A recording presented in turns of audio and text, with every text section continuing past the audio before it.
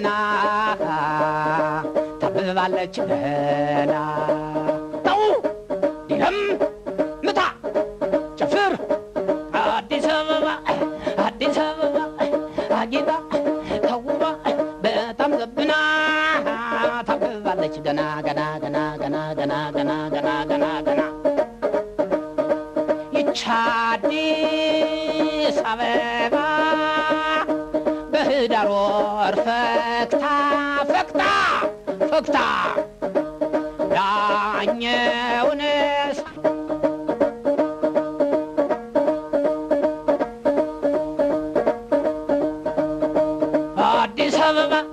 አዲስ አበባ አጊጣ ተውባ በጣም ዘብና ዘብና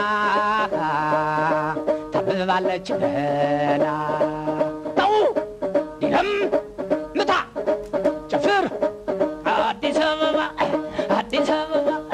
አጊጣ ተውባ በጣም ዘብና ታብባለች ገና ገና ገና ገና ገና ገና ገና ገና ገና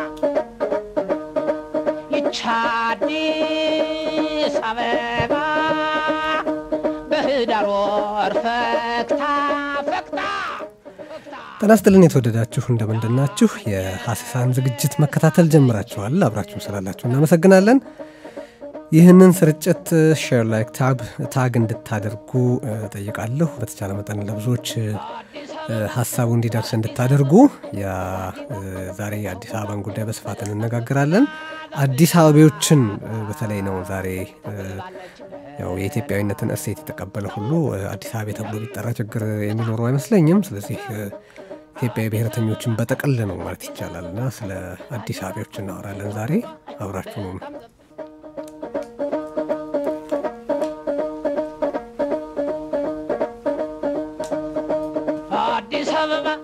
አዲስ አበባ አጊጣ ተውባ በጣም ዘብና ታብባለች ገና ተው ዲለም ምታ ጨፍር አዲስ አበባ አጊጣ እንግዲህ ተወደዳችሁ የዛሬ ውይይት የዛሬ ዝግጅት መነሻ በተለያየ ሁኔታ ባልደራስን አስመልክቶ የሚሰጡ አስተያየቶች የሚፈጥሩብኝን ስሜት ማለት ሁሉ ጊዜ እንደምናደርገው በዚህ በሐሰሳ ዝግጅታችን አንድን ጉዳይ እንመዝና ያንን በተቻለ መጠን እኔ አመክንዮ በማቅረብ ምክንያቶች በመደርደር ሁኔታዎቹን በተቻለ መጠን ሻለ ባለ ጥራት እንዲታዩ ለማድረግ ሙከራ የማደርግበትና ሌሎቻችሁም እንደዚሁ ሐሳብ ከስር ታሰፍራላችሁ እንለዋወጣለን አንዳንድ ነገሮችን ግን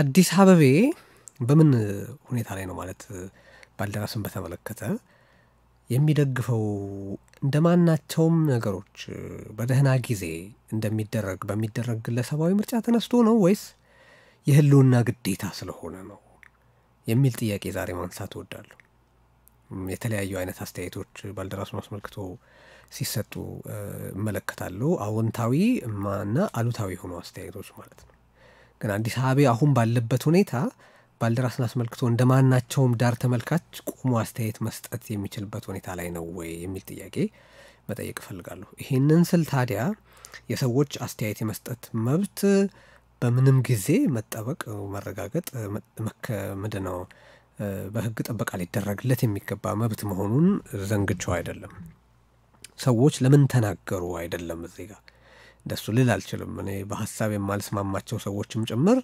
መብታቸው ነፃነታቸው ተጠብቆ ማንም ህግን ባልተላለፈ መልኩ ያሻውን ተናግሮ በተናገረው ነገር ይዘት ምክንያት ባለስልጣናት ወይም ባለሀብቶች ወይም ባለመንጋዎች ስላልወደዱት ማናቸውም አይነት ጉዳት እንዳይደርስበት የሚሆንበት ጥበቃ የሚደረግባት አገር እንድትኖር ነው ሙከራችን ጥረታችን ሁሉ እና ዛሬ ማነሳውን ሳነሳ በተለያየ መጠን የባልደራስ እውነተኛ ወይም ግድ የሚላቸው ሰዎች የሚሰጧቸውን አስተያየቶች በተመለከተ እነዛ በተለያየ ዓላማ ለምሳሌ ከዘውግ ፖለቲካ እይታቸው በመነሳት በአዲስአበቤም ሆነ በባልደራስ ላይ አስተያየት የሚሰጡት ሰዎች ርዕዮተ ዓለማዊ ምክንያት አላቸው እና እነሱን እረዳቸዋለሁ ለጌታ አድረው ደግሞ የጌታቸውን ወይም የገዣቸውን ወይም ያሳዳሪያቸውን ተልእኮ እሱ መስራት በአደባባይ ሲሰራ መታየት የማይፈልገውን ቆሻሻ ስራ መስራት የሚፈልጉትን ደግሞ አድርባዮች ያው እነሱ ጥቅማቸው እንደሆነ ሆዳቸው አምላካቸው ሆኖ ያንን እንደሚያደርጉ ትገነዘባለሁ። ነገር ግን የአዲስ አበባ አጀንዳ ከፍ ማለቱን የሚፈልጉ የሚስማሙ ነገር ግን ባልደራስን አስመልክቶ ዳር ቆመው የተለያዩ አስተያየቶች ሲሰጡ የተመለከትኳቸውን ሰዎች በተመለከተ ነው ዛሬ መናገር የምፈልገው። በእርግጥ ሌሎቹንም እናነሳቸዋለን ጉዳያችን ናቸው። ግን መልእክቱ የዛሬ ዝግጅት ባለ አድራሻዎች ኢትዮጵያዊ ብሔረተኞች እውነተኛ የሆናችሁ ኢትዮጵያዊ ብሔረተኞችና አዲስ አበቤዎችን ነው። ኢትዮጵያዊ ብሔረተኝነትም ሆነ ከዛ የሚወለደው አዲስ አበቤነት የእሴት ማንነት ነው። አጥንትና ደም አይቆጥርም። በዛ ደረጃ የተራከሰ ፖለቲካ ያካሄድም የተራከሰም ርዕዮት የለውም። የእሴት ብሔረተኝነት ነው ስንል ቫሉስ ያስቀምጣል፣ እሴቶች ያስቀምጣል። እነዛ በሂደት ተሰርተው ሪፋይንድ የሆኑ ወይም እንደነው የበለጸጉ የሰሉ የጠሩ ልበለው እሴቶች በማናቸውም ግለሰብ ማንነት ውስጥ እስከ ተዋሃዱ ድረስ በአዲስ አበቤነት ለመቀበል ችግር የሌለበት ዘር የማይቆጥር ከተለያዩ ኢትዮጵያዊ ማንነቶች ተወስዶ አዲስ ሌላ ራሱን የቻለ የበለጸገ ማንነት የሰራ ማለት ነው። ሲቀበል ከዚህ ቦታ ይሄ ስለመጣ አልቀበልም የሚል ሳይሆን ለከተሜና ለአካታች አኗኗሩ እንዲስማማ አድርጎ አጣርቶ አሳድጎ አበልጽጎ የራሱ አካል የሚያደርግ በዚህም ከልዩ ልዩ ቦታ በመጡ ሐሳቦች የመኖር ልምዶች አስተሳሰቦች ድርጊቶች ወዘተርፈ መዋጮ ሌላ አዲስ አበቤ ተብሎ የሚጠራ የሂደት አዲስ አበቤ ተብሎ የሚጠራ ማንነት የሰራ ማለት ነው። ስለዚህ የዛሬ ጥያቄ ባልደራስን የምንደግፈው እንደው ከነገሌ ምርጫ ኖሮን ዝም እንዲሁ እንደው የተሻለ ሆኖ ስለምናገኘው ነው ወይስ የህልውና ግዴታችን ነው? የገጠመን ህልውናን የሚፈታተን ኤግዚስተንሻል የሆነ ስጋት ኤግዚስተንሻል የሆነ ትረት ህልውናዊ ስጋት ስላለ አገርንም ሆነ ከተማን ከጥፋት ለማዳን ባለ ጥድፊያ ምክንያት ነው። ስለዚህ መጀመሪያ አዲስ አበቤዎች አሁን ላለው ስርዓት ምንድነን የሚል ጥያቄ መጠየቅ ፈልጋለሁ። አዲስ አበቤዎች አሁን ላለው ስርዓት አንደኛ በጥቅል እንደማናቸውም ኢትዮጵያውያን ሁሉ ከአገር ባለቤትነት የተፋቀን ነን። በዚህ በርዕዮት ህገ መንግስቱን አስመልክቶ በተደጋጋሚ ስንነጋገር የህገ መንግስቱን አንቀጽ 8 አንቀጽ 9ና አንቀጽ 46ን አንድ ላይ ጠምራችሁ ብታነቡት የህገ መንግስቱ አንቀጽ 8 ለብሔር ብሔረሰቦች ሙሉ ሉዓላዊ መብት የሚሰጠው ነው። አንቀጽ 39 ደግሞ ራስን በራስ ማስተዳደር እስከ መገንጠል የሚሉት አንቀጽ ነው። ያው ብዙ ሰው መገንጠሉ ላይ ያተኩራል፣ ግን ሌሎች ዝርዝር ነገሮችም አሉ። ከዛ 46 ደግሞ ክልል መሆኑን በተመለከተ የሚያወራው አንቀጽ ነው።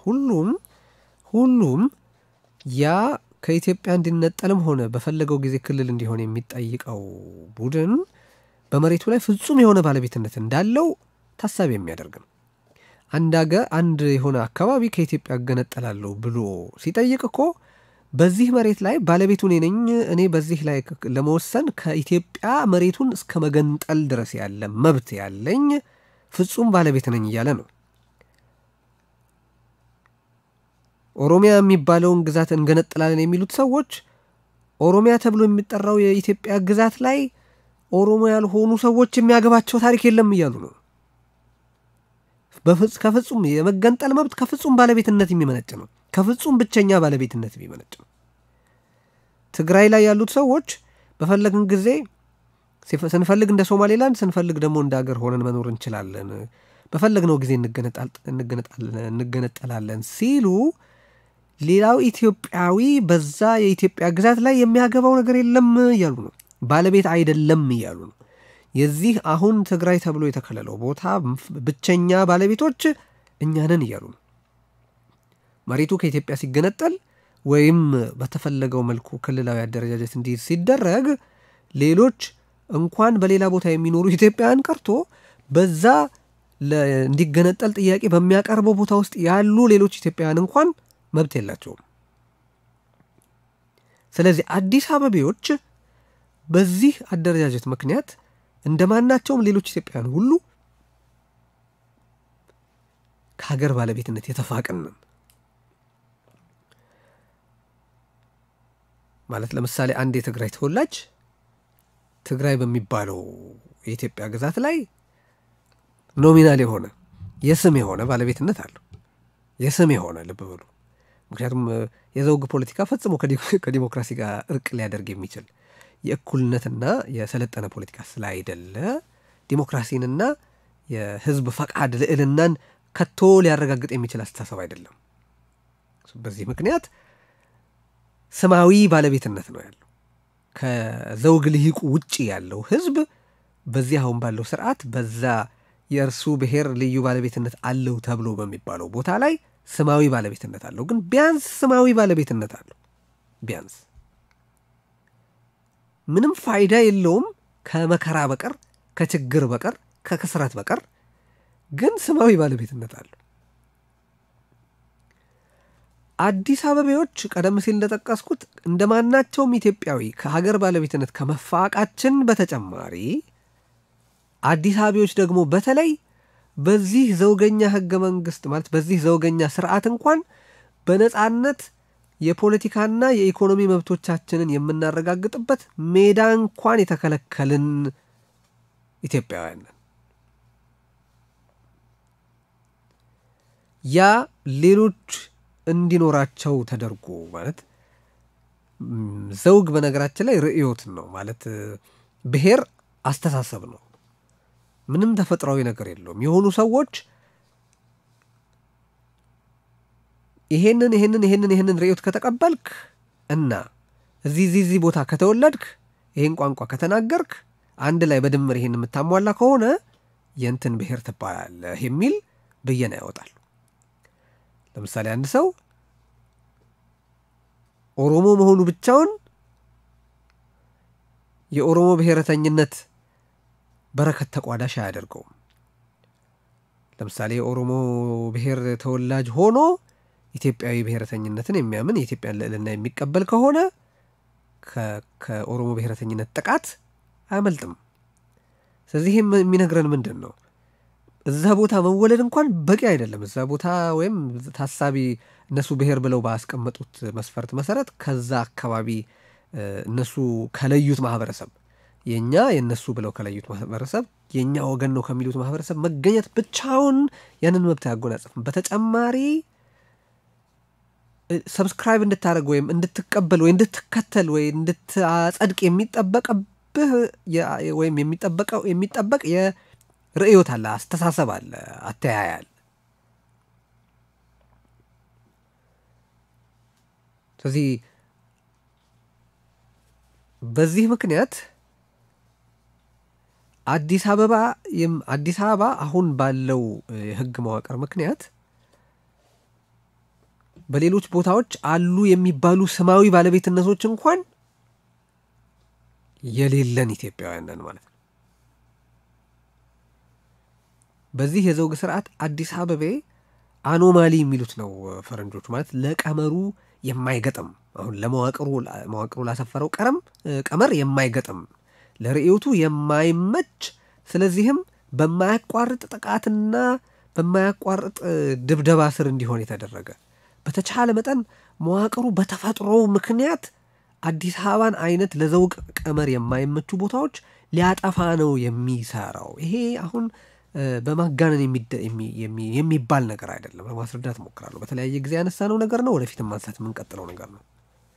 ለውጡ መጥቶ ማለት ይሄ የምንፈልገው ኢትዮጵያን ከቀደመ ታሪኳ ከቀደመ እውነቷ ጋር የሚያስታርቅ ኢትዮጵያውያን በጠቅላላ የትኛውም የአገሪቱ ክፍል ባለቤት እንዲሆኑ የሚያደርግ ስርዓት እስኪመጣ ድረስ እድሜና ጤና እስከፈቀደ ድረስ የምንቀጥለው የምናስታውሰው የምንናገረው እውነት ነው። ስለዚህ ዛሬ ጥያቄውን ማንሳት መፈልገውና አዲስአበቤዎችን በጥቅል ደግሞ ኢትዮጵያዊ ብሔረተኞችን ቻሌንጅ ማድረግ ወይም መሞገት ወይም ደግሞ ወደ እንደው የውይይት መክፈት ሙግት ማቅረብ የምፈልገው ባልደራስን የምንደግፈው እንዲሁ እንደማናቸውም የአዘቦት ምርጫ አዘቦት ያው እንደምታውቁት ማናቸውም ቀን ማለት ነው። በተለምዶ ከሰኞ እስከ ዓርብ ያሉት ቀናት የአዘቦት ቀናት ይባላሉ። የአዘቦት ልብስ ይባላል። የሁል ጊዜ ልብስ አይደል? አዘቦት ማናቸውም ቀን ማለት ነው። ልዩ ያልሆነ በተለይ የማይታይ በተለይ የማይከበር በተለይ የማይታወስ ሊባል ይችላል። ስለዚህ በማናቸውም ጊዜ ከተቀመጡ 2 3 4 ነገሮች መሃል ከተቀመጡ 2 3 4 ፓርቲዎች መሃል የምንመርጠው ነው ወይስ የህልውና ግዴታችን ነው ባልደራስን መደገፍ ነው የዛሬ ጉዳይ እንግዲህ። ስለዚህ የማነሳቸው ሐሳቦች ሁሉ የሚያጠነጥኑት በዛ አኳያ ነው። ህልውናዊ ግዴታ የለብንም ወይ ባልደራስን ለመደገፍ የሚለው ነው። ስለዚህ ከሁሉ መጀመሪያ ያለብን ስለ ሀገራችንና ከተማችን ወይም ሀገራችንና ከተማችን ያለችበትን አደጋ በተመለከተ ያለን ትንተና ምን ይመስላል? በማናቸውም ጊዜ በብዙ ማለት በተለያዩ ጊዜዎች ኢትዮጵያ የገጠሟትን አይነት የምትሻገራቸው ግን ደግሞ የሚፈትኗት አይነት አደጋዎች ውስጥ ነው ያለ ነው ወይስ ከዚህ ቀደም በህልውናዋ ላይ ከፍተኛ አደጋ የደቀኑ ግን የምናልፋቸው አይነት ያለፍናቸው አይነት አደጋዎች ናቸው የገጠሙ ማለት እዛ ውስጥ ነው ያለ ነው? አሊያም ከዚህ ቀደም ገጥሞን የማያውቅ የአገሪቱን መሰረት ከስር ሊመነግል የሚቃጣ በአይነቱ የተለየ አደጋ ነው የገጠመን? መጀመሪያ ማናቸውም በተለመደ ፖለቲካ የምንፈታው ችግር ወይም አደጋ ነው የገጠመን ወይስ ከዚህ በፊት የህልውና አደጋ ተፈታትኖን ግን እንደምናልፋቸው አይነት አደጋዎች ውስጥ ነው ያለ ነው? አለዚያ ደግሞ በአይነቱ የተለየ ከዚህ በፊት ገጥሞን የማያውቅና መፍትሄ አበጅተንለት የማናውቅ አይነት አደጋ ውስጥ ነን አሁን ያለ ነው ብሎ መጠየቅ ያስፈልጋል። ያለንበትን አደጋ ስንገነዘብ ነው ለጉዳዩ የምንሰጠው ምላሽ የተስተካከለና በዛች በአደጋውና በችግሩ ልክ የተመጣጠነ ሊሆን የሚችለው።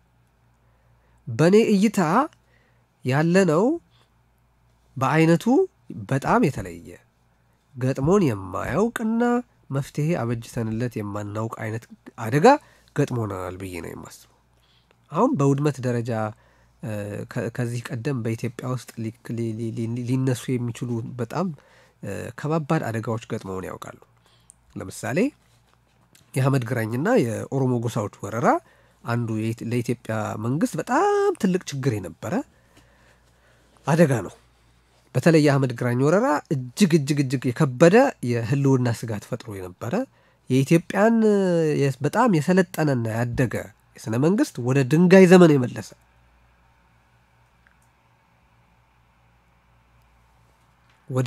ዘመን የመለሰ ወረራ ነበር። ስለዚህ በሁለተኛው ካታጎሪ በሁለተኛው ምድብ ውስጥ ሊወድቅ ይችላል ብዬ አስባለሁ። ይኸውም የህልውና አደጋ ገጥሞን ግን መፍትሄ አበጅተንለት የምናውቅ ማለት ነው። ስለዚህ ያንን መሰል በተለያየ ምክንያት የሚፈጸም ወረራ ከዛ በኋላ በመጠኑ ሊለያይ ይችላል፣ ግን ገጥሞን በተለያየ መንገድ ተወጥተነዋል።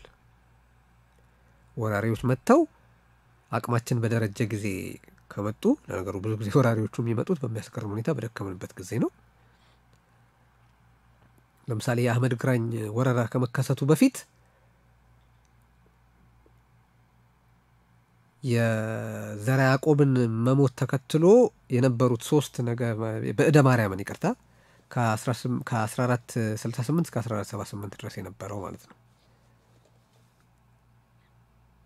ከአጼ በእደ ማርያም ሞት በኋላ የነበሩት 3 ነገስታት መኳንንቱ በእጅጉ የሚሻኩቱበት በስልጣን ሽኩቻ ውስጥ የነበሩበትና የኢትዮጵያ ኃይል በዛም ልክ በጣም ተዳክሞ የነበረበት ጊዜ እንደሆነ የታሪክ ማስረጃዎች ይጠቁማሉ።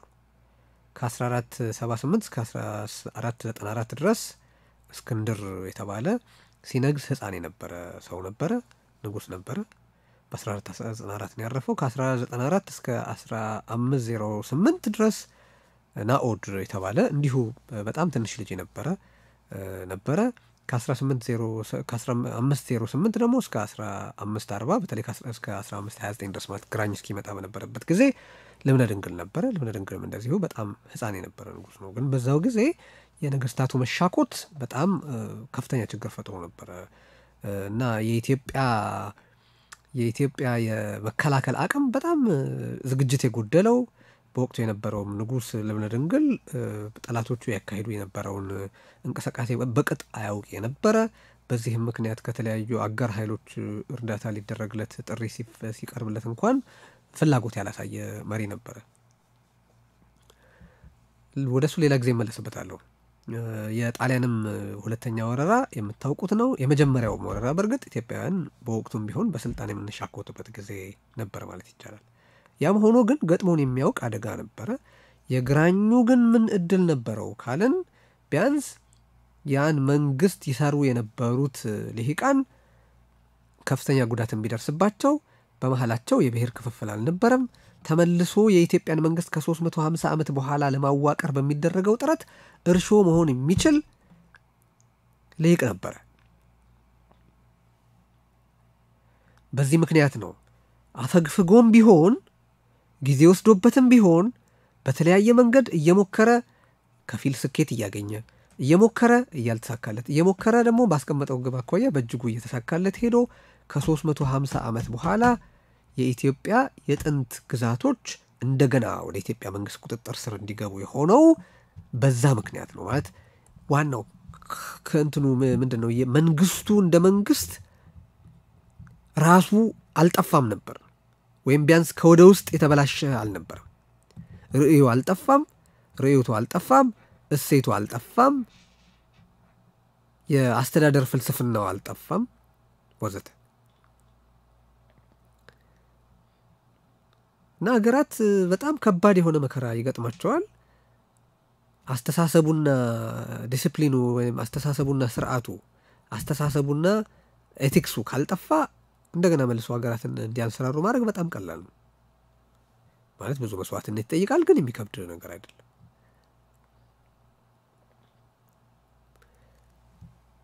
ከዚህ በፊት ገጥሞን ከሚያውቅ አደጋ እጅግ የተለየ ነው ብዬ የምልበት ምክንያት አሁን ያለው ስርዓት የኢትዮጵያን ስር የሚበላ መሆኑ ነው። ኢትዮጵያን ኢትዮጵያ አድርገው ያቆዩዋትን እሴቶች የሚበላ በመሆኑ ነው። በእውነት ልክፈለው ብዬ ነው። አዲስ አበባ አሁን ያለበትን ሂደት በተመለከተ አዲስ አበባና ኢትዮጵያ አሁን ያሉበትን ሂደት በተመለከተ አሁን አዲስ አበባ ላይ ተኩረን ስለሆነ የምናወራበትን ሂደት በሁለት ልክፈለው ብዬ ነው። አንዱ አሁን ባለው የአብይ አህመድ አገዛዝ ያልመጣ በስፋት ካየነው ባለፉት 50 ዓመት ሲዘራ የቆየ ጠበብ አድርገን ከተመለከትነው ባለፉት 30 ዓመታት በህወሓት ረጅም ጊዜ ተቋማዊ እንዲሆን በተደረገ ስርዓት ምክንያት መከሰት የጀመረ የተስፋፋ ችግርና አሁን ያለው ደግሞ አገዛዝ ከዚያ በፊት ባገኘው ተሰርቶ በቆየው መሰረት አጠናክሮ እየቀጠለ ያለው ችግር አለ። ሁለተኛ ደግሞ በሁለተኛው ክፍል አሁን በትክክል ምን እየሆነ ነው፣ በአሁን ወቅት በዚህ በአብይ አህመድ አገዛዝ ወቅት ደግሞ ምን እየተደረገ ነው፣ የህልውናውን አደጋ በእጅጉ የሚያባብስ እና ወደ ፍጻሜ የሚወስድ ምን ተግባር እየተፈጸመ ነው በሚለው ለይተን እንድናየው ነው። ስለዚህ አንዱ ዋናው ችግሩ አሁን መዋቅሩ ለምሳሌ በአብይ አህመድ ዘመን አልተሰራም። አሁን ላለው የኢትዮጵያ ፌዴራሊዝም መሰራት የአብይን አህመድን አስተዳደር ተጠያቂ ማድረግ አይቻልም። የተሰራውን የዘር ፌዴራሊዝም ተጠቅሞ ለራስ የፖለቲካ ግብ ኤክስፕሎይት በማድረግ ለራስ የፖለቲካ ግብ በመጠቀም ለራስ የፖለቲካ ግብ መሳካት በመገልገል ግን ልንከሰው እንችላለን። ስለዚህ መጀመሪያ መዋቅራዊ በአብይ አህመድ አገዛዝ ዘመን ያልተፈጠረ ግን ደግሞ ተጠናክሮ እንዲቀጥል በአገዛዙ ፈቃድ የተደረገውን የቆየ ችግር በተመለከተ ነው አሁን ማውራው። ስለዚህ መዋቅሩ አዲስ አበባን ሲያያት መውደቁን፣ ኋላ መቅረቱን፣ አሳፋሪነቱን የምታሳየው መስታወት ናት አዲስ አበባ። ሁለተኛ ማሳካት ለሚፈልገው ግብ እንቅፋት ናት አዲስ አበባ። አዲስ አበባ ብቻ ሳትሆን ማናቸውም ትልቅ ከተሞች ለነገሩ ግን በተለይ አዲስ አበባ ቢያንስ በህግ ደረጃ አንዲት ከተማ የፌደራል ከተማ ተደርጋ ቻርተር ተፈጥሮላት ያለች በየጊዜው የመዋቅሩ ርዕዮቱ በተመለከታት ቁጥር ከትግራይ ብሔረተኞችም ከኦሮሞ ብሔረተኞችም ከሲዳማ ብሔረተኞችም ወዘተረፈ በመጡ ቁጥር አዲስ አበባን በሚመለከቷት ወቅት ለርዕዮታቸው ግራ የሆነች ለርዕዮታቸው የማትመች ለመዋቅራቸው የማትመች ሆና ነው የምትታያቸው። ስለዚህ በራሱ መዋቅሩ አዲስ አበባንና የአዲስ አበባዊ ነገሮችን እንዲያጠፋ ነው የሚሰራው። ይሄ በግልጽ የሚታይ ነገር ነው። ስለዚህ አዲስ አበባ የህልውና ችግሩ የሚመጣው በስርዓት ከተሰራው እንዲህ ማለት በስርዓት ደረጃ ከቆመው ህገ መንግስትን በሉት ፌዴራሊዝምና ህገ መንግስትን ሁለቱንም በትምህርት ጥቅስ ያራጋችሁ ስሙልኝ ነው ይመነጨው። አዲስ አበባና መሰል ከተሞች በዚህ ህገ መንግስትና መዋቅር እንዲኖሩ የማይፈልጉ ግን ከዛ በፊት በነበረው የኢትዮጵያ ታሪክ ምክንያት የማይካዱ እውነታዎች በመሆናቸው ምክንያት አሁን ባሉበት ሁኔታ የቀጠሉ በተቻለ መጠን ግን በሌሎች ከተሞች እንደተደረገው መዋቅሩ ወደሚመቸው ርዕዮት መስላቸው እሴታቸው ይዞታቸው እንዲቀየር እየተሰራላቸው ያሉ ከተሞች ናቸው። መዋቅሩ ሊያጠፋን ነው የሚሰራው ስል ምን ማለት ነው? መዋቅሩ ድሬዳዋ ላይ የሰራውን ተመልከቱ። የድሬዳዋ ከተማን እንዴት አድርገው እንዳፈራረሷት። ሁለተኛ ባለፉት 30 ዓመታት የተካሄዱትን የመፈናቀል ተግባራት ተመልከቱ። እያንዳንዱ አፈናቃይ እኮ ከመዋቅሩ ፍላጎት በመነሳት መጀመሪያ ለመዋቅሩ ለዚህ የአስተዳደር መዋቅር መፈጠር ምክንያት የሆነ ርዕዮት አለ። ከዛ በመነሳት መዋቅሩ የሚስማማውን በብሔር ወጥ የሆነ አሰፋፈር ለመፍጠር በሚደረግ ሙከራ እኮ ነው ያ ሁሉ መፈናቀል። በተለያየ ጊዜ የአማራ ብሔር ተወላጆች ተብሎ በተለዩ ኢትዮጵያውያን ላይ የሚደረገውን ተመልከቱ። በቅርቡ በጌዲዮ ላይ የተፈጸመውን ተመልከቱ። በተለያየ ጊዜ በተለያዩ ሰዎች ላይ የተፈጸመውን የመፈናቀል ተግባር ብትመለከቱ እኔን አትመስልም፣ እኔን አይደለህም፣ ለዚህ ርዕዮት ለዚህ መዋቅር የምትስማማ አይደለም፣ ስለዚህ ከአካባቢው ጠፋልኝ ነው አይደለም። የዘር ጭፍጨፋው የዘር ማጽዳቱ ግቡ ይሄ ነው። መዋቅሩ ያስቀመጠውን ግብ ለማሳካት የሚደረግ ጥረት እኮ ነው። ወጥነት ወጥ የዘውግ ማህበረሰብ ወጥ የዘውግ መዋቅር ለመስራት በሚደረግ ጥረት ምክንያት የሚሆን ነው።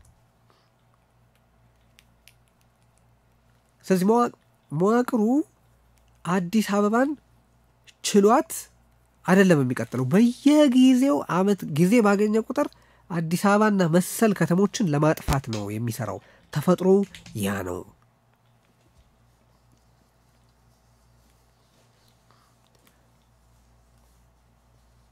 ናቶ በረከት ስምዖን የፌደራል ማንነት የለም ብለው አንድም ህብረ ብሔራዊ ማንነት መኖሩን ሲክዱ፣ ሁለትም በተለያየ ቦታ ያለን ኢትዮጵያዊ የለም ብለው ሲሉ እኮ ምክንያታቸው ይሄ ነው።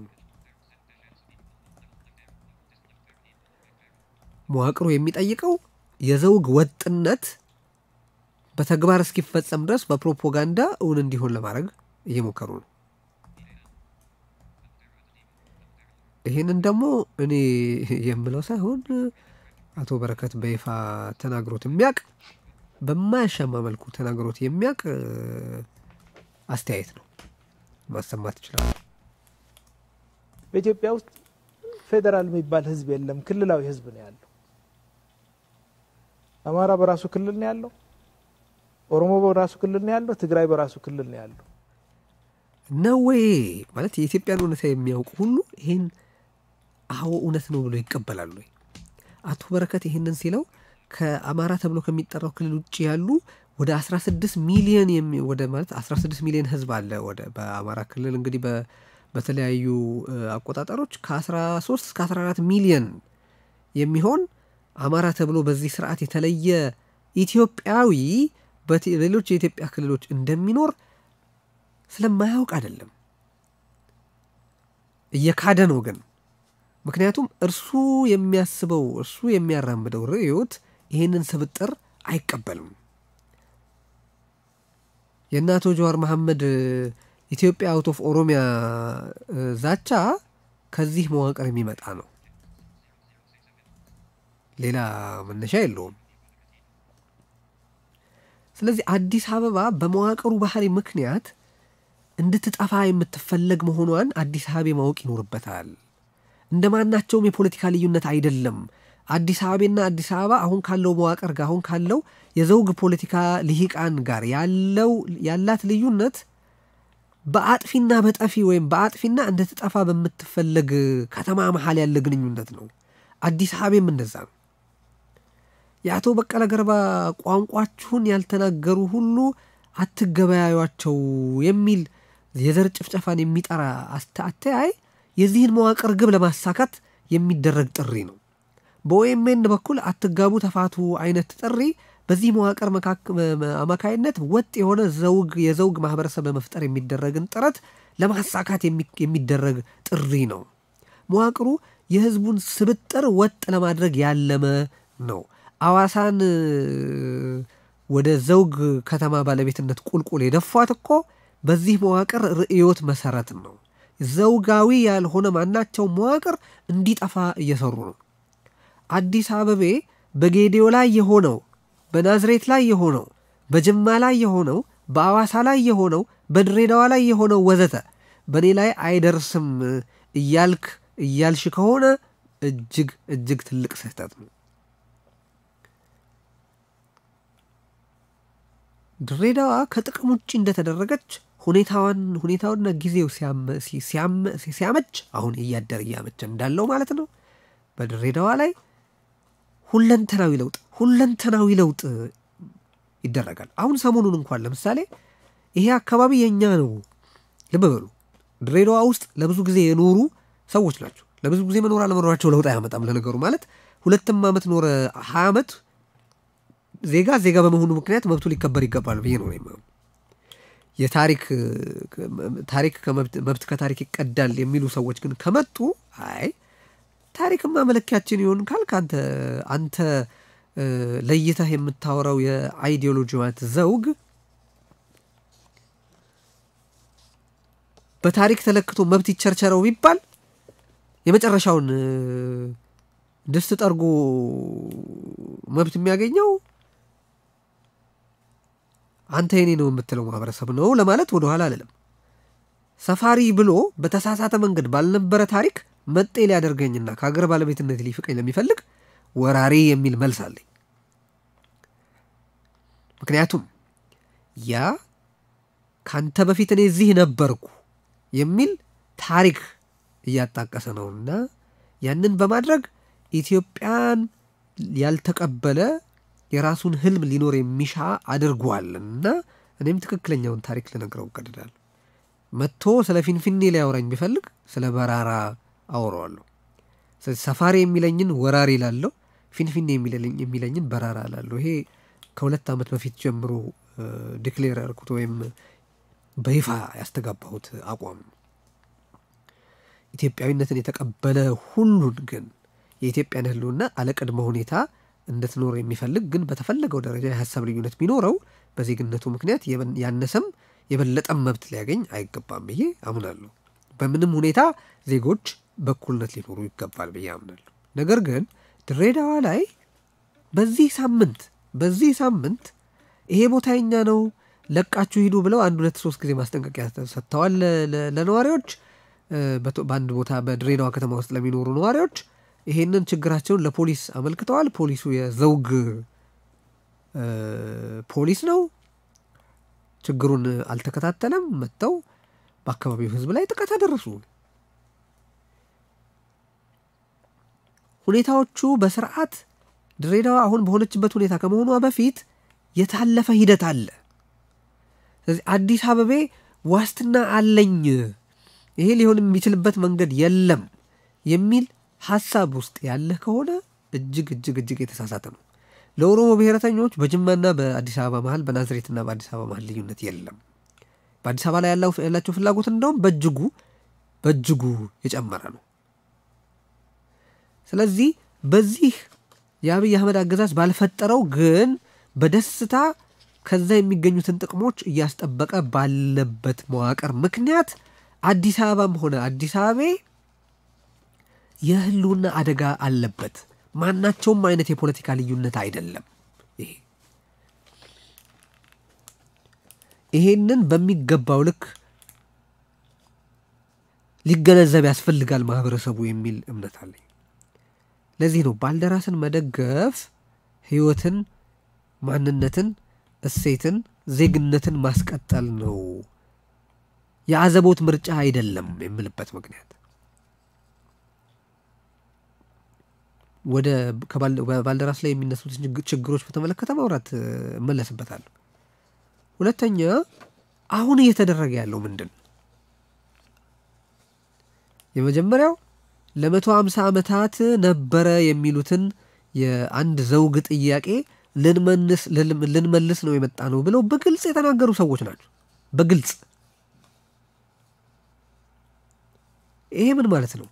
ይሄ የፈጠራ ትርክትና ያ የሚወልደው ጠማማ የፖለቲካ ርዕዮት አንደኛ እርሱ የኔ የሚላቸው ሰዎች ከ150 ዓመታት በፊት ሌሎች ኢትዮጵያውያን አብሯቸው ሳይኖሩ ብቻቸውን አገርና መንግስት መስርተው ይኖሩ ነበር የሚል ቅዠት አለው። ይህን ማወቅ ያስፈልጋል። የ150 ዓመት ጥያቄ ማለት ይሄ ነው። ከ150 ዓመታት በፊት በእነሱ ትርክት ሰሞኑን ፕሮፌሰር አጫሉ ሲናገር እንደሰማችሁት ምኒልክ ፈረስ መንዳት የተማሩት እዛው ከነበሩ ሰዎች ነው። እሳቸው ሲመጡ በአህያ ነው የመጡት የሚል እኮ ይሄ እኮ በዚህ ከእውቀት በነጻ ግለሰብ ሲጠቀስ በዚህ መልኩ ቀረበ እንጂ እኮ የኦሮሞ ብሔረተኞች ጠቅላላ እምነት ነው። በግል ማለት እንደዚህ ተደርጎ እንደዚህ በአህያና በፈረስ ቋንቋ መገለጹ አይደለም ቁም ነገሩ። ከዚያ በፊት ማንም ሌላ ኢትዮጵያዊ ወደዛ ቦታ ሳይመጣ ብቻችንን አገርና መንግስት መስርተን እንኖር ነበር የሚል ነው ትርክቱ። ስለዚህ የ150 ዓመትን ጥያቄ እንመልሳለን ማለት ምንድን ነው? እነሱ ለ150 ዓመት ነበረ የሚሉት ጥያቄ ይሄ ቦታ የአዲስ አበባ ወይም ምንድነው አዲስ አበባ ወይም ተብሎ ፊንፊኔ መባል የለበትም። ምንም ግንኙነት የሌላቸው ነገሮች ናቸው። ግን አሁን እነሱ ፊንፊኔ የሚሉት የአዲስ አበባ አካባቢ የአንድ ዘውግ የኢኮኖሚና የፖለቲካ ማዕከል የነበረ ቦታ ነው የሚል ነው ክርክሩ። በአምስቱ የኦሮሞ ድርጅቶችና በኋላ በኦዴፓ አሁንም ድረስ በብልጽግና ሀሳቡን እንደቀየረ እስካልተናገረ ድረስ የተንጸባረቀው አቋም ግን ይሄ ነው። ስለዚህ የ150 ዓመት ጥያቄ እመልሳለሁ ሲል ከዛ በፊት የነበረውን በአዲስ አበባ ላይ ነበረኝ የሚለውን የፍጹም ብቸኛ ባለቤትነት እውነታ መልሼ አሰፍናለሁ ነው ጥያቄው። ስለዚህ ይሄ በአቶ አዲሱ አረጋ በይፋ የተነገረ ነገር ነው። አስታዋሽ ግን ያስፈልገናል። አንዳንዴ እኮ ይህንን አይነት በጣም አስነዋሪ ንግግር የተናገረ እኮ አይመስልም እኮ ማለት እንደው አደባባይ ላይ ወጥተው ሲናገሩ ምንም ይህንን እያስታወስናችሁ አይደለም በበቂ መጠን ማለት ነው።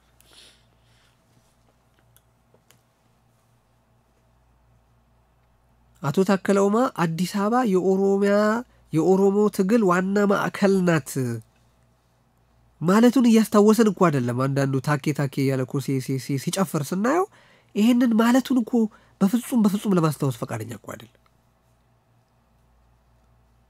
ማን ነው የታከለ ኡማ ስልት አጉርስ ውረስ ነው ብሎ ሲጽፍ ተመልክቻለሁ። ጉርሻ ለነዋሪዎች ኮንዶሚኒየም ለዜጎች ነው ይመስለው አሁን መሩ። ያውም ጉርሻውም ለሁሉም ዜጎች የሚደርስ አይደለም። እንዲያውም ፎቶ ለነዋሪዎች ኮንዶሚኒየም ለዜጎች ነው ይመስለው። እነሱ ዜጎች የሚሏቸው የኛ ብለው የለዩዋቸው የማህበረሰብ ክፍሎች ስላሉ ማለት ነው። ስለዚህ ለ150 ዓመት የኖረን ጥያቄ እመልሳለሁ ብሎ የመጣ አስተዳደር ነው ይሄ።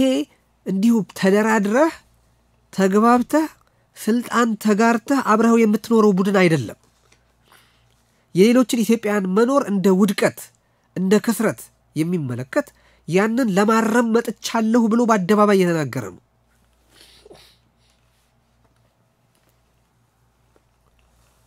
ሁለተኛ ሌሎች ነዋሪዎችን በተመለከተ ያለው አተያይ ምንድን ነው? የኔ የማይላቸውን አዲስ አበቤዎች በተመለከተ ያለው አተያይ ምንድን ነው? ካሳ መክፈል ያለባቸው በዳይ ሰፋሪዎች አድርጎ ነው የሚያስባቸው። ለዚህ ነው እኮ ብሔር ተኮር ቤት ፈረስ አዲስ አበባ ውስጥ የሚካሄደው አይደለም።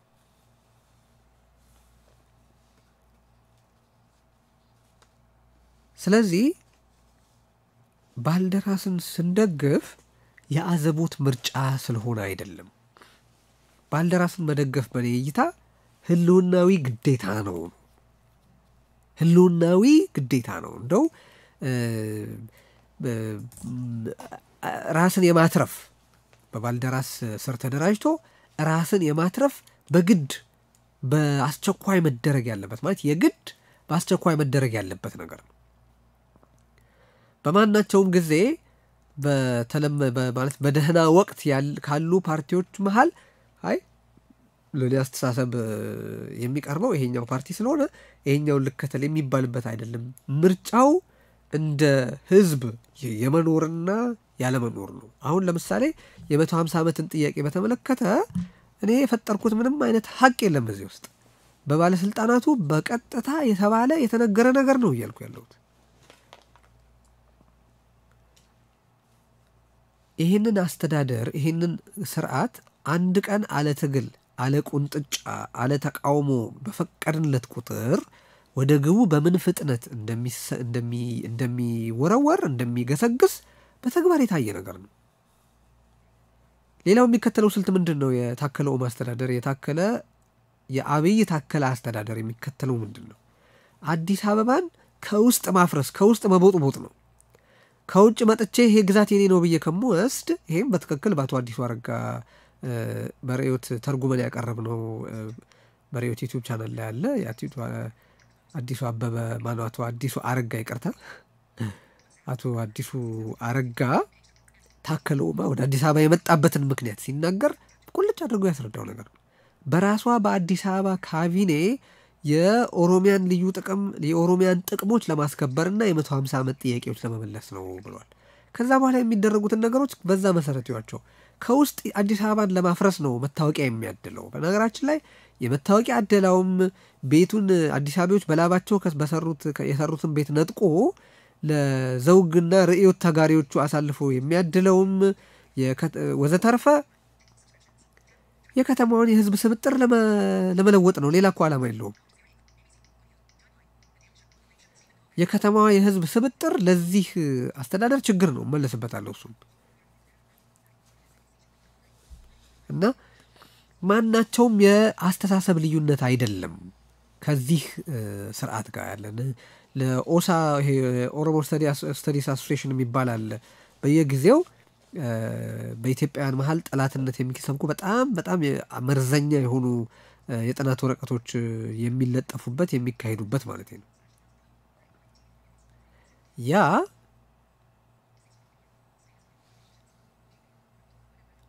በአዲስ አበባ ከተማ ምንድነው በአዲስ አበባ ከተማ ውስጥ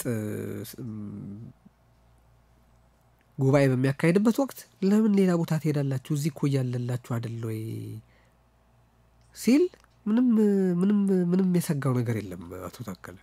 ምክንያቱም ከዛ እሱ በተግባር በየዕለቱ እያስፈጸመ ካለው ዓላማ ጋር አብሮ የሚሄድ ነው ያ የጥናት ማህበር የሚሰራው።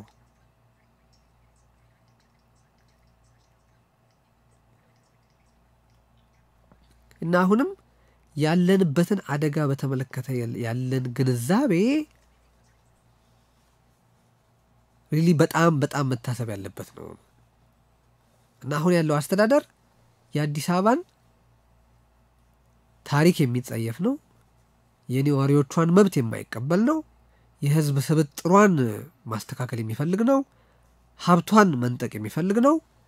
ስለዚህ እነዚህ የአዲስ አበባ ታሪክ የነዋሪዎቿ መብት የህዝቧ ስብጥርና ሀብቷ ሁሉ በማያቋርጥ ጥቃት ስር ናቸው በአሁኑ ወቅት። እነዚህ ሁሉ ተደምረው የነዚህ ዘውጌዎቹ ማለት የአብይ ታከለ አስተዳደር ግብ ከተሳካ አዲስ አበባ መብት አልባ ይሆናል፣ ቤት አልባ ይሆናል፣ ክብር አልባ ይሆናል፣ አቅም አልባ ይሆናል። እንደምትመለከቱት ነው። ራሱ ቆጥቦ የሰራውን ቤት ወደ ሌሎች እያሻገሩ ነው። ራሱን በራሱ አስተዳድሮ ነዋሪዎቹ የመረጡት ከንቲባ በአዲስ አበባ ከተማ ውስጥ እንዳይኖር ገና ኮቪድ ወዘተረፈ ከመምጣቱ በፊት ነው እንደምታውቁት የአዲስ አበባ ምርጫ የተራዘመው። ምንም አይነት ስጋት በሌለበት ከሌላ ቦታ የተሻለ የጸጥታ ሁኔታ በነበረበት ጊዜ ነው የአዲስ አበባ እኮ ምርጫ የተራዘመው አይደለም እንዴ?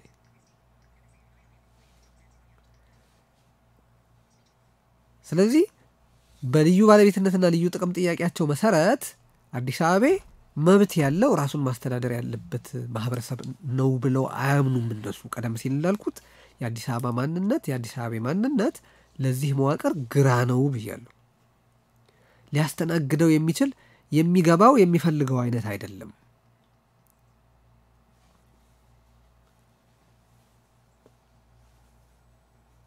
ስለዚህ አሁን የሚካሄደውን ትግል የራስን ሰው የመሆን እንደ ሰው የሚገባውን ክብር የማግኘትና ያለማግኘት ትግል ነው። በሶሻል ዲሞክራቶችና በሊበራል ዲሞክራቶች መሃል ወይም እንዲህ በሌላ አይነት የፖለቲካ ርዕዮት መሃል ያለ ማናቸውም አይነት ምርጫ ተጠብቆ የሚካሄድ ወይም በየዕለቱ በተለያየ መንገድ ሊፈታ የሚችል በህዝብ ልዕልና ይፈታል ተብሎ ማለት በተለመዱ የፖለቲካ ሂደቶች ይፈታል ተብሎ የሚገመት አይደለም ይሄ ያለው ሁኔታ እያልኩ ነው።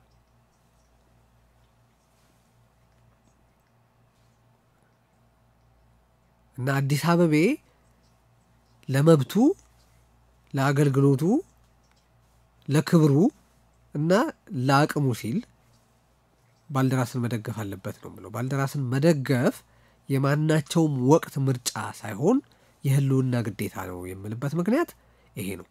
ሌላው ባልደራስን መደገፍ የግድ ነው የምልበት ምክንያት በባልደራስ ልክ ለአዲስ አበባ ጉዳይ ኮሚትድ የሆነ ለአዲስ አበባ ጉዳይ የተሰጠ ለአዲስ አበባ ጉዳይ በአዲስ አበባ ዙሪያ በአዲስ አበባ ምን ሰፍኖ ማየት እንደሚፈልግ ግልጽ አድርጎ ያስቀመጠ ፓርቲ ነው አላውቅም። ማለት በአዲስ አበባ ላይ በተለይ አተኩሮ የአዲስ አበባ ህዝብ ጉዳዮች ባላደራ አድርጎ ራሱን አቅርቦ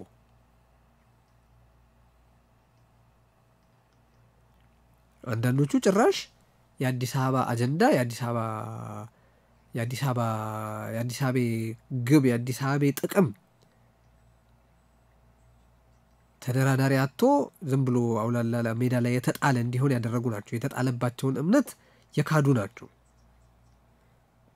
ሰሞኑን እኔ ሀሳብ ሳቀርብ ነበረ ኢዜማ ለምንድነው ይቅርታ መጠየቅ አለበት አዲስ አበባንና ባልደራስን የሚል ሀሳብ ሳነሳ ነበረ። ከዛ በፊት ያደረጋቸው ነገሮች በእጅጉ የአዲስ አበባን ትግል የጎዱ ናቸው። ያውም ከዚህ በኋላ እንግዲህ በተግባር የሚያደርገውን ልናይ ነው። ግን እስካሁን ለፈጸመው በደል እንደው የምር ደህና ስሜቱ ወይም አስተውሎቱ ካላቸው ያንን እንዲያደርጉ ጠብቃለሁ እኔ።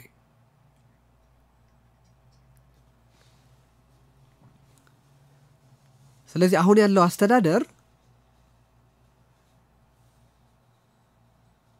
የአዲስ አበባን እሴት ይጠየፋል። ምክንያቱም የአዲስ አበባ እሴት አብሮ መኖር ስለሆነ የአዲስ አበባን ስሪት ይጠየፋል። ምክንያቱም የህዝብ ስብጥሩ ለራሱ የሚመቸው ስላይደለ የከተማዋን ነዋሪዎች ይጠየፋል። ምክንያቱም የኛና የነርሱ የሚል ክፍፍል ሰርቶ የኔ የሚላቸው የዜግነት እርከን ለመስራት ስለሚፈልግ የአዲስ አበባን ታሪክ ይጠየፋል። ምክንያቱም የቀደመ ርዕዮቱን ስለሚያፈርስበትና እርሱ ሊያሰፍናት የሚፈልጋትን ከተማ ታሪኩ እውነቱን እያጋለጠ ስለሚበትንበት አንድ ሁለተኛ ደግሞ ራሱ ከፈጠረው ታሪክ ጋር አብሮ ስለማይሄድለት ማለት ነው። ስለዚህ አሁን ያለው አስተዳደር የሆነ ጊዜ መጥቶ የተወሰነ ጊዜ ኖሮ የሚፈልገውን ፖሊሲ አራምዶ የሚሄድ አይነት አይደለም። ቀደም ሲል እንደጠቀስኩት የከተማዋን እሴት፣ የከተማዋን ነዋሪ፣ የከተማዋን አቅም፣ የከተማዋን ስሪት የሚጠየፍ አስተዳደር ነው ያለው።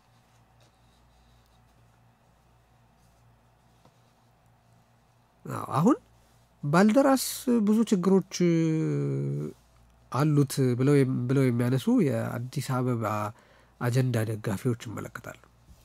ቀደም ሲል እንዳልኩት ባልደራስን መደገፍ የአዘቦት ምርጫ ሳይሆን ህልውናዊ ግዴታ ስለሆነ ችግር ካያችሁበት አጠልቅልቁት ግቡና ገብታችሁ ማየት የምትፈልጉትን ባልደራስ ፍጠሩ። ምክንያቱም ዳር ቆሞ የመመልከት ቅንጦት የለውም። አዲስ አበባ እኔ ኦክቶበር 2018 ላይ ነው አዲስ አበባ የገደል ላይ እንቅልፍ ተኝቷል፣ ያለበትን አደጋ በትክክል አልተገነዘበም። አሁን መጣ የሚባለው ለውጥ አገሪቱን ከገደል ፈቀቅ የማድረግ ሳይሆን ገደሉን ፊት ለፊት ከማየት ለገደሉ ጀርባ ሰጥቶ የመተኛት አይነት ነው የሚል ጽሑፍ ጽፌ ነበር። ያ ቃል በቃል ዛሬም እውነት ነው። እንግዲህ አሁን ኦክቶበር 2018 ነው የተጻፈው ብያለሁ። 2020 ላይ እንገኛለን። ከጥቂት ወራት በኋላ 2 ዓመት ይሞላዋል። እዛ ጽሑፍ ላይ የተጠቀሱት ነጥቦች ከምን ጊዜውም በላይ ያሳዝናል ይሄ መሆኑ፣ ግን ከምን ጊዜውም በላይ እውነት፣ ከምን ጊዜውም በላይ ትክክል እየሆኑ ነው። ምን አለን የበተሳሳትኩና አገሪቱ ደህና በሆነች አሁን ትክክል ነኝ ለማለት አይደለም፣ ግን ችግሮቹን ግን በትክክል ከዛ ጊዜ ጀምሮ ለመጠቆም ሞክሬያለሁ እያልኩ ነው። የአዲስ አበባ ጉዳይ ከመድረው የአዲስ አበባ 131ኛ ዓመት ከተከበረበት ከ2016-17 ጀምሮ በስፋት ተሰራበት የቆየ አሁንም ደግሞ ወደፊት አጠናክረን የምንቀጥልበት ጉዳይ ነው። አዲስ አበባን ማዳን ኢትዮጵያን ማዳን ነው። ሌላው ለአዲስ አበቤ ምርጫው አይደለም፣ የአዘቦት ምርጫው አይደለም፣ የህልውና ግዴታው ነው የምልበት ምክንያት ይሄ ነው። አስተዳደሩ ምንድነው የሚያደርገው? ነጋዴውን በግብር ገድሎ የሚፈልጋቸውን ሰዎች አዲስ አበባ ከተማ ውስጥ ያሰፍራል። በቅርቡ 43 ቢሊዮን ብር ከአዲስ አበባ ከተማ ነዋሪ ለመሰብሰብ አቅዷል መንግስት። ማሰብ ያለብን አሁን በኮሮና ወቅት ባለው የኢኮኖሚ መቀዛቀዝ፣ ባለው ስራ መጥፋት፣ ባለው የኢኮኖሚ መዳከም ከአዲስ አበባ ህዝብ 43 ቢሊዮን ብር ለመሰብሰብ ማሰብ የከተማውን ነጋዴ ደፍቆ መግደል ነው። ግን ይሄ ፖለቲካዊ ግብ አለው፣ እንዲሁ ዝም ብሎ የሚደረግ አይደለም።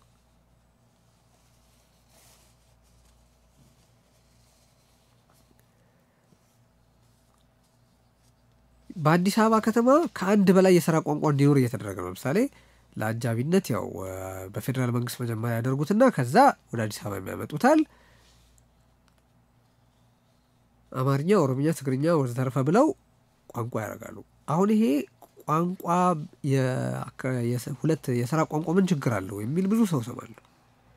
አንዳንድ ጊዜ ነገሮችን እንዲሁ ዝም ብሎ ከላይ ተመልክቶ ምን ችግር አለው የሚል አስተያየት ብዙ የሚበጅ አይመስለኝም። ህዝብ ለህዝብ ማገናኘት ከሆነ ሀሳባቸው እስቲ መጀመሪያ በኦሮሚያ ክልል ተብሎ ብለው በሚጠሩት የኢትዮጵያ ግዛት ላይ አማርኛን የሥራ ቋንቋ ያድርጉ። ያ የበለጠ እጅግ ብዙ ሚሊዮኖችን ይጠቅማል። ሁለተኛ የኦሮሞ ብሔርተኞች በስፋት ሲያስተጋቡት የቆየው ሀሳብ ምንድን ነው? በአዲስ አበባ ከተማ ውስጥ ከአንድ በላይ ቋንቋ የሚናገር ሰው ነው ከንቲባ መሆን ያለበት እያሉ ነው። ይሄ በግልጽ በአገሪቱ ሰፊ ቁጥር ያለውን አማርኛ ብቻ የሚናገር ኢትዮጵያዊ ከስራ ውጭ የማድረግ ስልት ነው። ይቆዩና ደግሞ በበርካታ የፌዴራል መንግስት መሆን የአዲስ አበባ ከተማ ቅጥር ውስጥ 2 ቋንቋ ካልተናገርክ አትቀጠርም የሚል መስፈርት እንደሚወጣ በፍጹም አልጠራጠርም። ያ መመሪያ ሳይወጣ እንኳን በራሳቸው ዘውግና ፓርቲ አባላት የከተማዋን መዋቅር ለመሰግሰግ የሄዱበትን ርቀት እመለከታለሁ። ስለዚህ ይሄ የአዲስ አበባ ከተማንም ሆነ የፌዴራል መንግስትን ከአንድ በላይ የሥራ ቋንቋ ማድረግ ህዝብን ህዝብን ለማቀራረብ የበለጠ አገልግሎትን ለማሳለጥ ተብሎ የሚደረግ አይደለም። ያማ ቢሆን ኖሮ ወደ ፌዴራል መንግስትና ወደ አዲስ አበባ ከመምጣት በፊት መጀመሪያ መደረግ ያለበት እያንዳንዱ ክልል አሁን ከሚጠቀምበት የሥራ ቋንቋ በተጨማሪ አማርኛን የሥራ ቋንቋ አድርጎ እንዲቀበል ማድረግ ነው። ያኔ ነው ቤኒሻንጉል ያለው ኦሮሚያ ተብሎ በሚባለው ውስጥ ካለው ጋር፣ አፋር ያለው አሶሳ ከሚገኘው ጋር፣ አዋሳ ያለው ጋምቤላ ካለው ጋር አንዱ የሌላውን ቋንቋ ባይናገር እንኳን በአማርኛ ቋንቋ አገናኝነት እንዲተሳሰር የሚያስችለው ያንን ካደረጉ ነው። እነዚህ ሰዎች ስለ ህዝብ መቀራረብ ከሆነ ያሰቡት መጀመሪያ ማድረግ ያለባቸው የማንንም መብት ሳይጥሱ ልብ በሉ ማድረግ የሚችሉት ነገር ነው። የማንንም መብት ሳይጥሱ አንድ ሰው በኦሮምኛ ቋንቋ አትናገር አይደለም እየተባለ ያለው ከኦሮምኛ በተጨማሪ አማርኛ ቋንቋ ቻል ይጠቅማል ነው። ቢያንስ ደግሞ በመንግስት ደረጃ በዛ የኢትዮጵያ ግዛት ውስጥ አማርኛ ብቻ የሚናገሩ በሚሊዮኖች የሚቆጠሩ ሰዎች ያሉ በመሆናቸው በተጨማሪም በሌላ የኢትዮጵያ ክፍል የሚኖሩ በፈለጉት ሰዓት አሁን ኦሮሚያ ተብሎ ወደ ተከለለው የኢትዮጵያ ግዛት ውስጥ መጥተው መስራት መኖር የመብታቸውን ማረጋገጥ መብታቸውን መጠቀም ለሚፈልጉ የተቀሩት ኢትዮጵያውያን ሁሉ የሚረዳው እያንዳንዱ ክልል ከሚጠቀምበት ቋንቋ በተጨማሪ አማርኛን የሥራ ቋንቋ ቢያደርግ ነው። እስቲ ያንን ያደርጉ መጀመሪያ። ሁለተኛ ቀደም ሲል እንደጠቀስኩት በአዲስ አበባም ሆነ በፌዴራል መንግስት ውስጥ አማርኛ ብቻ የሚናገረውን ማንን ለማለት እንደተፈለገ ግልጽ ይመስለኛል። እዚህ ጋር አማርኛ ብቻ የሚናገረውን በጣም በርካታ ቁጥር ያለውን የማህበረሰብ ክፍል የመቅጣት ፍላጎት አላቸው። በፌዴራል መንግስትም ሆነ በአዲስ አበባ ደረጃ ይሄን ለማድረግ እየተንቀሳቀሱ ነው። ለዚህ ነው ይሄ ቡድን የከተማዋን እሴት የሚጠየፍ ነው፣ የከተማዋን ነዋሪዎች የሚጠየፍ ነው፣ የከተማዋን ታሪክ የሚጠየፍ ነው፣ የምትደራደረው አይደለም የምታስወግደው ነው፣ የህልውና ስጋት ነው ይሄ ኃይል። ስለዚህ እኔ አዲስአበቤዎች ሁሉ እንደ አንድ ታናሽ ጥሪ ማቅረብ የምፈልገው ባልደራስ ስህተት ይሰራል፣ የማይስማማንን አንዳንድ ነገር ያደርጋል ብላችሁ ካሰባችሁ ግቡና እውቀት አዋጡለት፣ ገንዘብ አዋጡለት፣ ጉልበት አዋጡለት፣ ጊዜ አዋጡለትና የተንጋደደውን አቃኑ፣ ያልበረታውን አበርቱ፣ ያልሰላውን እንዲሰላ አድርጉ። በምታስቡት በአጀንዳው ትልቅነት ልክ ትልቅ ንቅናቄ ትልቅ እንቅስቃሴ ያደርጉት። ይሄንን የምታደርጉት ለገዛ ራሳችሁ ስትሉ ነው። ይሄ አደጋ እያንዳንዱን ቤት ያንኳኳል። አሁንም እያንኳኳ ነው። ነጋዴውን ያንኳኳል፣ ሰራተኛውን ያንኳኳል፣ ነዋሪውን ያንኳኳል፣ እያንኳኳም ነው። በአሁኑ ወቅት በአዲስ አበባ ከተማ እጅግ የከፋ የፍትህ ችግር አለ። ይሄ ከትላንትናም ተንከባሎ የመጣ ነው። አሁንም ተጠናክሮ ቀጥሏል በከፋ መልኩ። በጣም የከፋ ሙስና አለ። የተንከባሎ የመጣ ችግር ነው። አሁንም ተጠናክሮ ቀጥሏል በከፋ መልኩ። በአዲስ አበባ ከተማ ውስጥ የውሃ እጥረት አለ። አሁን አዲስ አበባ ውስጥም ሆነ ኢትዮጵያ ውስጥ ያለ አንድ በጣም የሚገርመኝ ነገር ምንድነው? የህዝቡን ውሃ ማጣት፣ የህዝቡን ረሃብ፣ የህዝቡን የህይወት ጥራት ማነስ ፖለቲካዊ አድርጎ ያለማሰብ ችግር አለ። በኢትዮጵያ ውስጥ ረሃቦች ፖለቲካዊ ናቸው። ምክንያታቸው ፖለቲካዊ ነው። አሁን ለምሳሌ ኢትዮጵያ ውስጥ ወደ 25 እስከ 30 ሚሊዮን የሚሆኑ ሰዎች ያስቸኳይ እርዳታ የሚያስፈልጋቸው ሁኔታ ላይ ናቸው ተብሏል። ይሄ ፖለቲካዊ ሁናቴ ነው። አስቀድሞ ሀገሩ በስርዓት የሀገሪቱን የተፈጥሮ ሀብትና በሌላም መንገድ የሚገኝ ሀብት ብልህነት በተሞላበት መንገድ በጥሩ ፖሊሲ ተቀርጾ ቢሆን ኖሮ 30 ዓመት እኮ አንድን ሀገር ካላደገች ሀገርነት ወደ ምንድነው ከፍተኛ መካከለኛ ገቢ ወዳላት ሀገር ማሻገር የሚቻልበት እድሜ ነው። መቼ ነው ሳይነበረው ከ30 ዓመት በፊት የአሜሪካና የቻይና የንግድ ልውውጥ $2 ቢሊዮን ነበረ። ከ30 ዓመት በኋላ ከ650 ቢሊዮን ዶላር በላይ ሆኗል። ያደገበትን መጠን ልብ በሉልኝ። ባለፉት 35 ዓመታት ነው ቻይና አሁን ወዳለችበት የኢኮኖሚ እና የውትድርና ኃያል ጉዞ ያደረገችው። አሁን ቻይና እንደ ጥሩ ሞዴል እንወስዳለን አንወስድም ሌላ ክርክር ነው። ግን ዞሮ ቻይናውያን መብት አስከብረውም ቢሆን ኖሮ ይህንን ግስጋሴ ከማድረግ ወደ ኋላ አይሉም ነበር። መብት የሚከበርባት ዲሞክራሲ የሚረጋገጥባት በጣም ጥሩ የኢኮኖሚክ ፖሊሲ ተተግብሮ በከፍተኛ መጠን አገር እንድትራመድ ማድረግ የሚያስችልበት ውድ ጊዜ ባክኗል ባለፉት 30 ዓመታት። ስለዚህ የባከነ ጊዜ መሆኑ ብቻ ሳይሆን በአዲስአበቤዎች ላይ ይሄ በጣም የከፋ ጫና በኢትዮጵያ ላይ የከፋ ጫና አስከትሏል። ምክንያቱም ፖለቲካዊ ነው።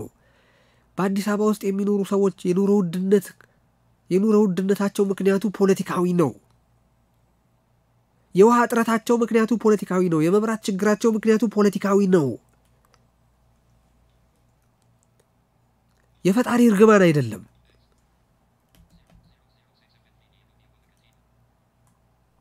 እና ባልደራስን ገብታችሁ አቃኑት፣ አሳድጉት። ምክንያቱም ነገ ራሱን አሁን በመከሰት ላይ ያለው ሁናቴ ለአዲስአበቤ የህልውና ችግር ነው። እንደ መጨረሻ መልእክት ማሳሰብ የምወደው አዲስአበቤ ከአዋሳ፣ ከድሬዳዋ፣ ከጅማ፣ ከናዝሬት ወዘተርፈ የተለየ ዋስትና የለውም። እና እነዛ ከተሞች ዴሞግራፊያቸው ተቀይሯል፣ ሀብታቸው ተዘርፏል፣ የዜጎች መብት የሚጣስባቸው፣ ምንም አይነት ፖለቲካዊ መብት እንዳይኖራቸው የተደረገበት፣ በመንግስት መስሪያ ቤቶች ከሌላ ቦታ የመጡ ወይም ሌላ ቋንቋ የሚናገሩ ሰዎች መቀጠር የማይችሉበት፣ መመረጥ የማይችሉበት፣ የመሬታቸውም የመብታቸውም የክብራቸውም ባለቤት ሊሆኑ የማይችሉበት፣ የኢኮኖሚም የሰብአዊ መብትም የዲሞክራሲያዊ መብቶችም ዋስትና የሌላቸው ናቸው። ስለዚህ አዲስአበቤ በዚህ እንቅልፉ ከቀጠለ የድሬዳዋ፣ የጅማ፣ የአዋሳ እና የሌሎች የናዝሬት የመሳሰሉ ከተሞች እጣ እንደሚደርሰው መጠራጠር የለበትም። ደግሞ ይሄን ለማለት ይሄ ንድፈ ሐሳብ አይደለም፣ በተግባር አዲስ አበባ ውስጥ እየተከናወኑ ያሉ ነገሮችን በማየት መናገር የሚቻል ነገር ነው። ስለዚህ ባልደራስን አቃንተው አሳድገው አስልተው የራስ የሚያደርጉት ከህልውና አደጋ የሚድኑበት መርከብ ነው እንጂ ቆይ ሌላ መርከብ ይመጣል ብለው አማርጠው ዳር ቆመው ይሄ መርከብ ስፋቱ ይሄን ያህል ነው እንደው ሊጠበኝ ይችል ይሆናል እንዲህ ላረግ ይችል ይሆናል ብለው አቃቂር የሚያወጡለት አይደለም። መብት መሆኑን ግን ታዲያ አከብራለሁ። የመብት ጉዳይ አይደለም ይሄ። እንደ ኢትዮጵያ ብሔረተኛና እንደ አዲስአበቤ ግን ያንን የማድረግ ቅንጦት የለንም።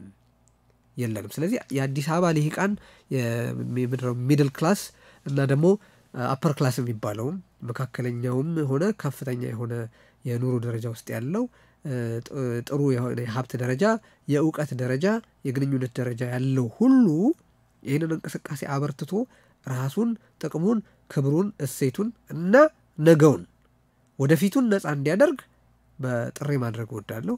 አመሰግናለሁ። አዲስአበቤ ለምለም ኢትዮጵያ ምንጊዜም በክብር ትኑር።